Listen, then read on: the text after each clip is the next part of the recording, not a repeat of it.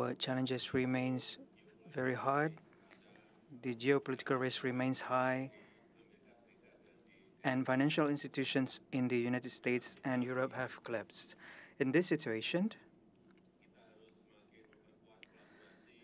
we have no other option but to strengthen collaboration to ensure that ASEAN remains the epicentrum of growth, and the economic potential of our region is enormous. Economic growth that is almost always higher than the global average, demographic bonus, and the number of middle class that continues to rise, reaching 65% in 2030. Let us work together even closer to develop a shared agenda to ensure that this region remains the epicentrum of growth.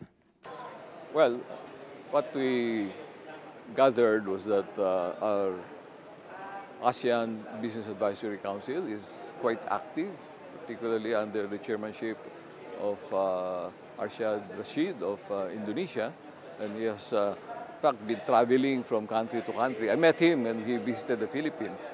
Okay, and in his presentation, he again highlighted the issues that the ASEAN-BAC would like to address to further help integrate and push the growth of the ASEAN region.